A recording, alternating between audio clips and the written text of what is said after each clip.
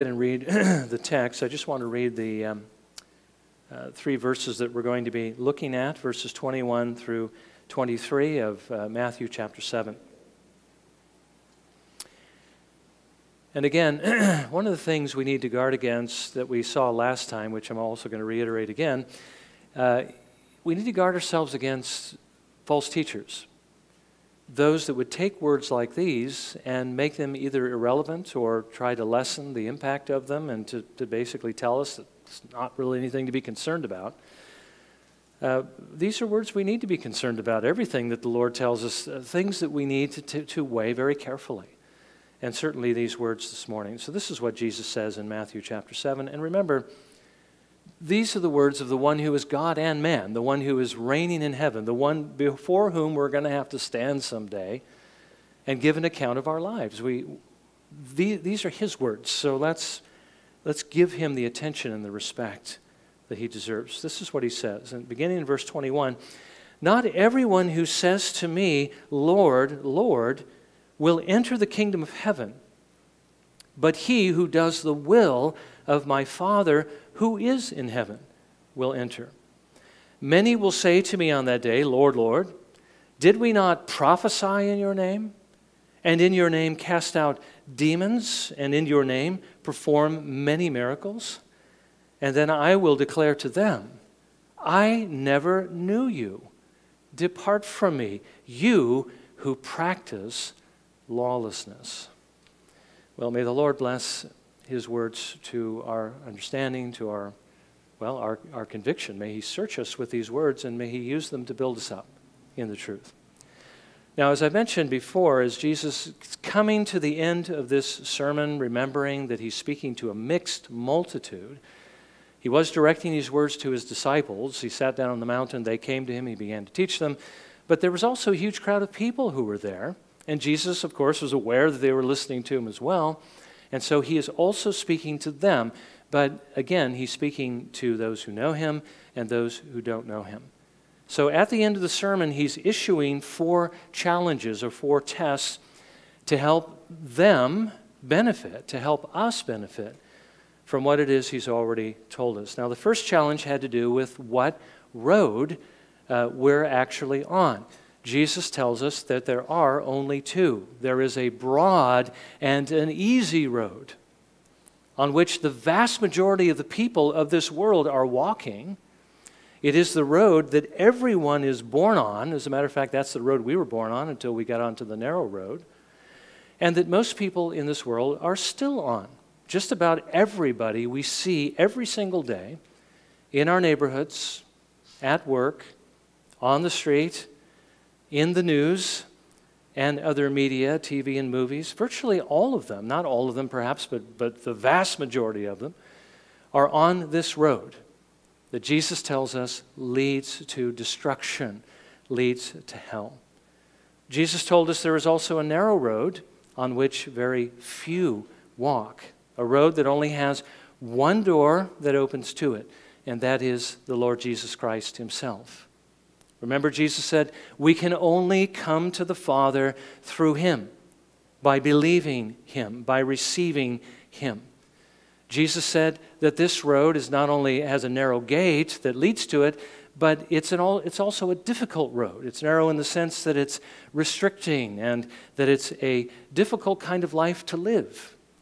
Remember, John Bunyan said this about the narrow passage through the wall that represents the narrow way to the Lord. As he tried to squeeze his way through it, he realized there was only room for body and soul, but not for body and soul and sin. The reason why this road is difficult to walk is because it doesn't allow us to allow ourselves to sin.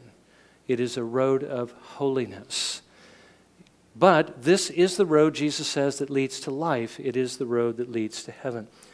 Now, Jesus warns us that we can only arrive at the destination the road that we're on actually leads to. If we want to arrive in heaven, we have to be on the narrow road. We have to go through the narrow door. And we have to walk on this road. We have to live this kind of life. So the question Jesus asked us first was, is this the road that we're actually on? Now, the second test had to do with those who presume to tell us about this road.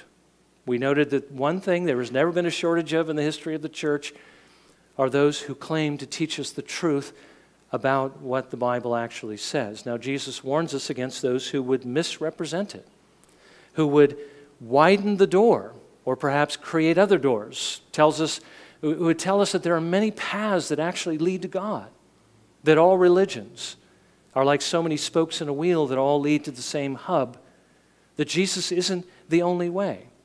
That's a lie. There is only one way.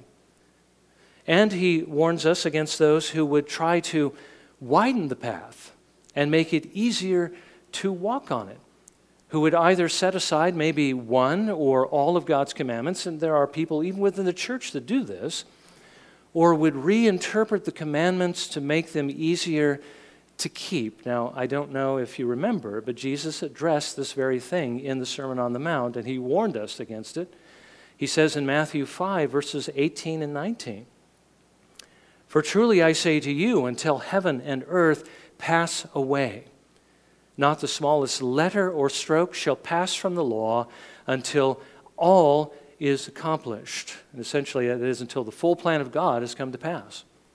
"Whoever then annuls one of the least of these commandments and teaches others to do the same shall be called least in the kingdom of heaven, but whoever keeps and teaches them shall be called great in the kingdom of heaven." You know, we tend today to say that somebody who keeps and teaches everything the Lord says is just being picky and a stickler. You know, just, you're being too strict. You're being too particular. As a matter of fact, there was that famous story about the Puritan, I think it was John Rogers, who was on horseback, and he went past this manor. And the Lord of the manor came out to him when he recognized him, and he started basically accusing him of these things, telling him he was being too strict, he was being too picky. And then he stopped and he kind of thought about it, and he said to John Rogers, he goes, "You know, I realize you're a good man in many other ways, but why are you so strict?" And he says, "Oh, sir, I serve a strict God." You know, God is very particular about how we live, and we need to listen to what he says. I mean, listen to what Jesus said. He said what he said for a reason. He wants us to live in a particular way. The door and the path are narrow because there is really only one right way. And as Jesus reminds us, it's not an easy way. Now, many of these teachers might be well-meaning. They might really believe that what they're telling us is true and that what they're saying will really help us. They might even be friends of ours. But if what they say leads us off the right road, the end result is still going to be the same. We need to be on our guard. So Jesus tells us, examine them. Examine their fruit. Compare what they say with the Word of God. Does it agree or does it not agree? Are they telling us what God actually says, or are they telling us something else? Jesus said, look at their lives. Are they like Jesus, or are they not like him? And then he said, look at those who are listening to them. Are they becoming more like Jesus, or are they becoming more like the world? That's how we can distinguish true prophets from false prophets, or those who declare the truth versus those who don't. Now we come this morning to Jesus' third test.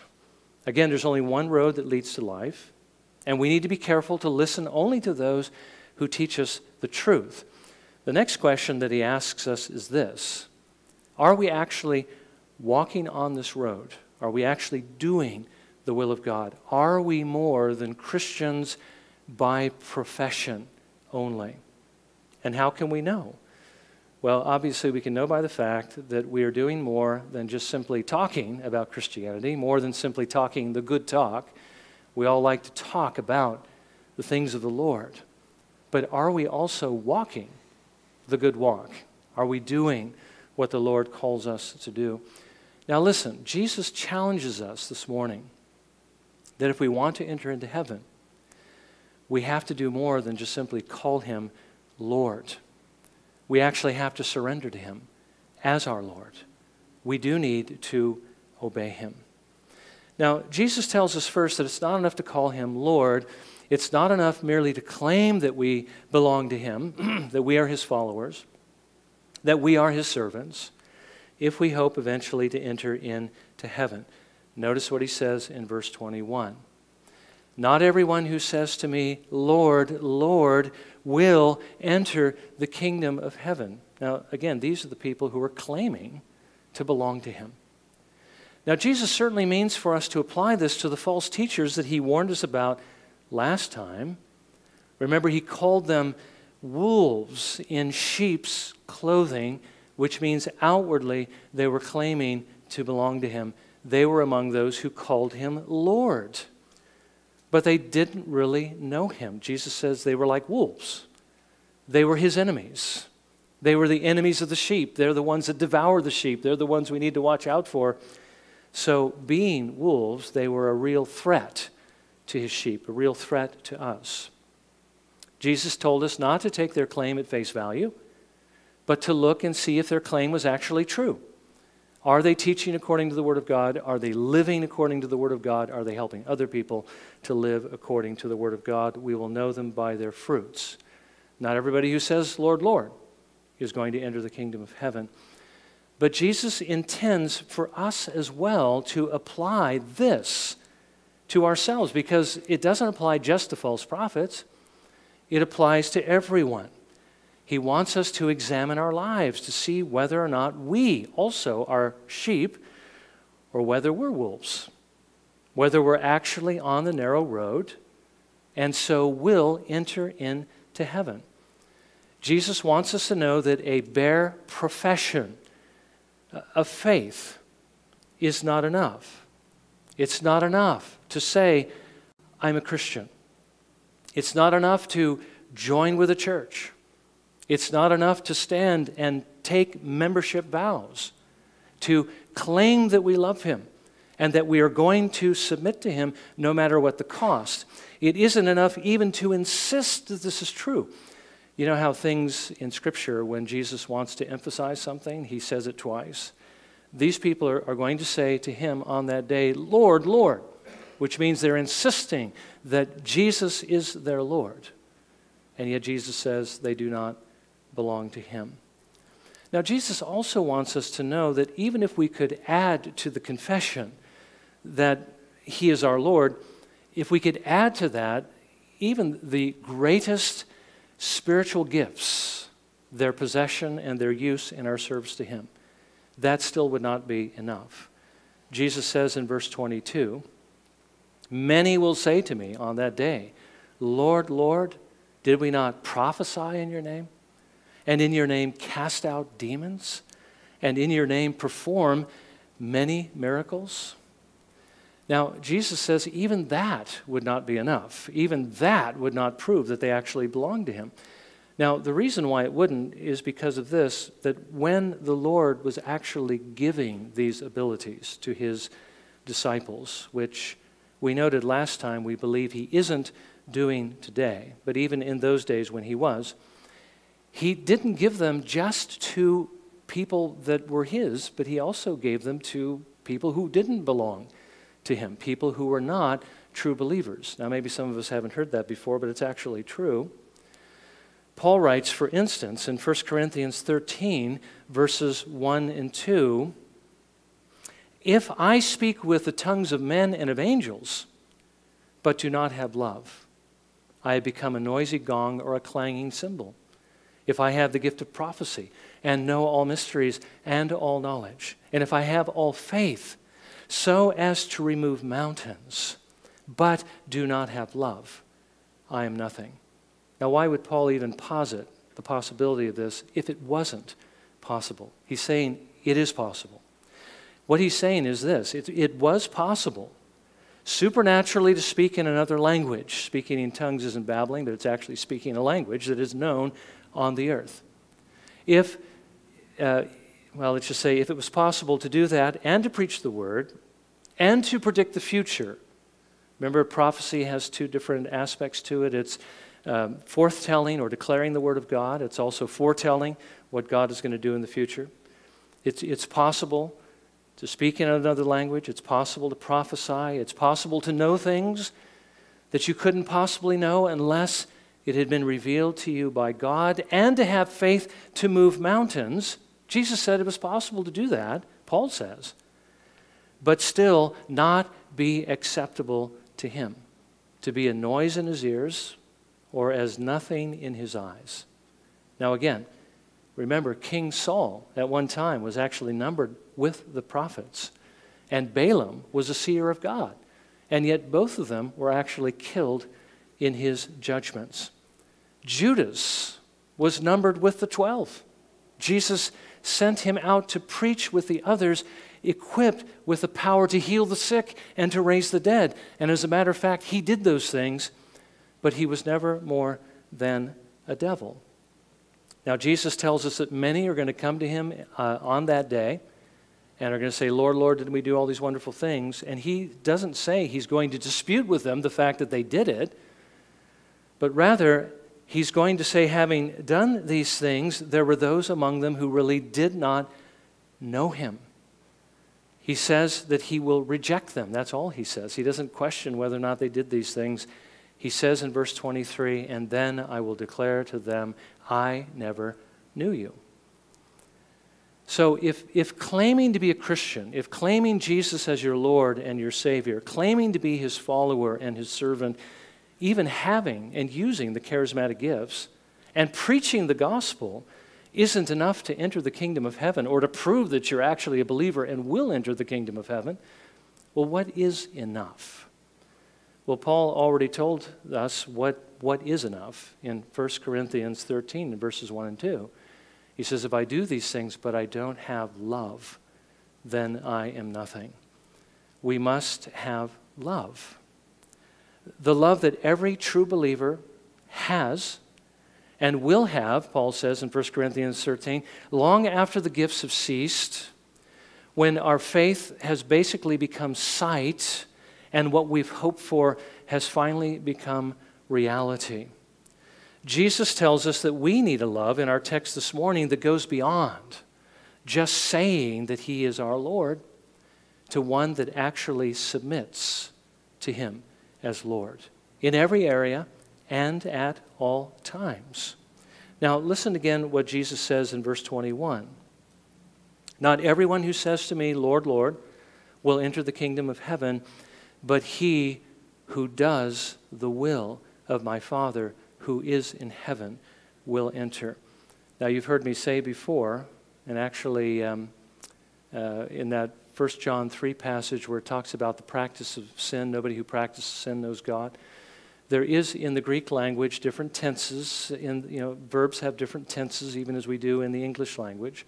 And when the present tense is used in the Greek, it often refers to an ongoing action. It refers to a pattern of life. And that's what Jesus is actually talking about here. We could translate it this way to kind of bring that out. The one who is doing, the one who continues to do or repeatedly does the will of my Father who is in heaven. That is the one who is going to enter into heaven. Jesus says that it's this kind of obedience that actually sets us apart from those who merely claim Jesus as their Lord, but who really don't know him. Jesus will say at the judgment to those who don't know him, in verse 23, I never knew you. Depart from me, you who practice lawlessness. Okay, here again, the idea of that present tense, the one continually doing what is wrong. Those, Jesus says, who don't know him, who do not have a personal relationship with him, Jesus says, it's not that I don't know who you are. I mean, Jesus knows who we are. He'll know who we are on the day of judgment. But I don't know you in a personal way. Those who don't know Jesus in a personal way, who haven't come through the narrow door, haven't trusted in him, come to the Father through faith in his name, they're not walking on the narrow road, they're walking on the broad road. They do not practice righteousness, they don't do what's right as a pattern of life, but they practice lawlessness. They do what is wrong in God's eyes. I don't know if you can see this, but Jesus is talking about everything in groups of two. There's always two of everything. Two roads, two kinds of preachers, two responses to the Word of God, two foundations on which we can build, two conclusions of our lives? Well, there's only two kinds of people in the world, aren't there? Those who know him, those who don't. Those who are in the kingdom of heaven, those who are in the kingdom of darkness. Jesus tells us that we can tell them apart by how they live. Those who belong to him, obey him. Those who don't belong to him, disobey him. Isn't that exactly what John told us in 1 John chapter 3? Let's read that again, the meditation we looked at this morning. No one who is born of God practices sin, because his seed abides in him, and he cannot practice sin because he is born of God. And I want to make sure you understand what he's saying here. He's not saying you don't sin. He's not saying you don't sin repeatedly, that you don't struggle with sin. What he's saying is there is no sin that you have embraced, you know is wrong, but you're unwilling to give it up, and you continue to do it. That's what it means to practice sin. Every true believer sins. We struggle against sin. As a matter of fact, John said earlier in 1 John, if we say we have no sin, we're lying. We're deceiving ourselves. We're calling God a liar because we actually do sin. This has to do with the practice of sin. But then he goes on to say this, by this the children of God and the children of the devil are obvious. Anyone who does not practice righteousness is not of God, nor the one who does not love his brother. I mean, Jesus told us on that final day when we stand before him at the final judgment, that is what he's going to use to determine whether or not we know him, to divide between the sheep and the goats. How does Jesus know to do that? Well, of course, he knows those who are his, but it's obvious not just to him. It's also obvious to others because the sheep are doing his will. The goats are not. So how can we know that we're on the narrow path that leads to life? Well, we can know by the fact that, as Paul says, we love him. And we can know that we love him because we listen to him and we do what he says. Jesus says, if you love me, you will keep my commandments. And also in the parable of the sower, there's been a lot of debate, as to how many of these soils are actually converted people.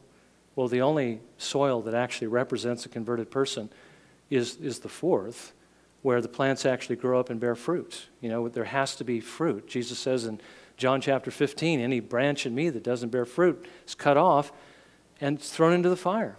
But every branch that bears fruit is pruned by the Father so that it may bear more fruit. Well, Jesus says regarding the fourth soil in the parable of the sower in Luke 8, verse 15, but the seed in the good soil, these are the ones who have heard the word in an honest and good heart and hold it fast and bear fruit with perseverance. In other words, they don't just say, Lord, Lord, but they do what God calls them to do. Now, again, Jesus is not teaching us here that we must save ourselves by doing good works. Paul says all who are under the works of the law are under the curse, because cursed is everyone who doesn't continue in everything written in the law to do it. Our works earn exactly nothing towards our justification. As a matter of fact, they're strikes against us rather than helping us, because there is no one who is perfect and doesn't sin. That's not what Jesus is saying here. He's telling us that if we have been justified, if we've trusted him, received him as our Savior, if we have entered through the narrow gate, we will do good works, we will obey him, we will walk on the narrow path, even though it's difficult, no matter what the cost may be to us personally, in the same way that Jesus did. Because remember why Jesus came into the world? He didn't come into the world just to save us from the guilt of our sins so we wouldn't go to hell, but he came to save us from the power of our sins, to set us free from sin, so that we might walk at liberty, so that we might become like him, so that we might obey. He's written the law of God on our hearts so that we would love it and do it. So Jesus challenges us this morning to basically step back and take a good look at ourselves. Are we obeying him? Now again, Jesus isn't asking us if we agree with him, if we agree with what he says, if we approve of what he says, if we talk about what he says, if we spend a lot of time learning about what he says.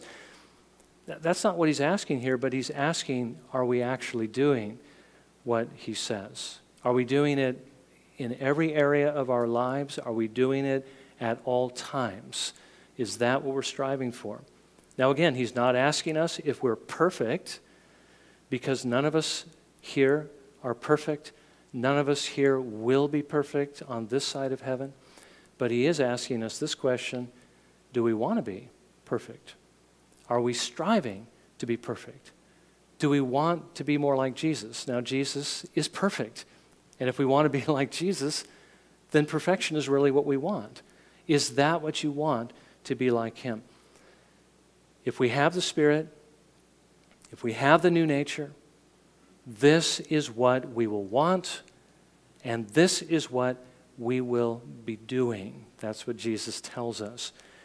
If that isn't what you find in your own heart this morning, then you need to look to Jesus and ask him to change your heart, to give you his Holy Spirit to work that love in you so that you might follow him, that you might enter through the narrow door, and that you might walk on the road, the only road, the narrow, difficult road, the road of self-denial and obedience that actually leads to heaven. Well, may the Lord help us to see ourselves accurately and to judge accurately, particularly as we prepare to come to the table, because remember, the table is for those who have entered the narrow door, who are trusting in Jesus, and who are going beyond just saying, Lord, Lord, but are actually doing the will of his Father who is in heaven. So let's bow for just a moment of prayer, and let's ask the Lord to search our hearts. Let's ask the Lord to prepare us to come to the table. Let's be prepared to repent of the sins that he actually shows us that we're guilty of, and purpose in our hearts to follow him no matter what the cost and to walk on this road. Then as we come to the table, we'll find that the Lord will meet us here, and he will give us the grace we need, the strength we need actually to do this. So this prayer is going to be not only our prayer where we ask the Lord to apply what we've seen, but also to prepare us to come to the table. Well, let's bow for a moment of prayer then, shall we?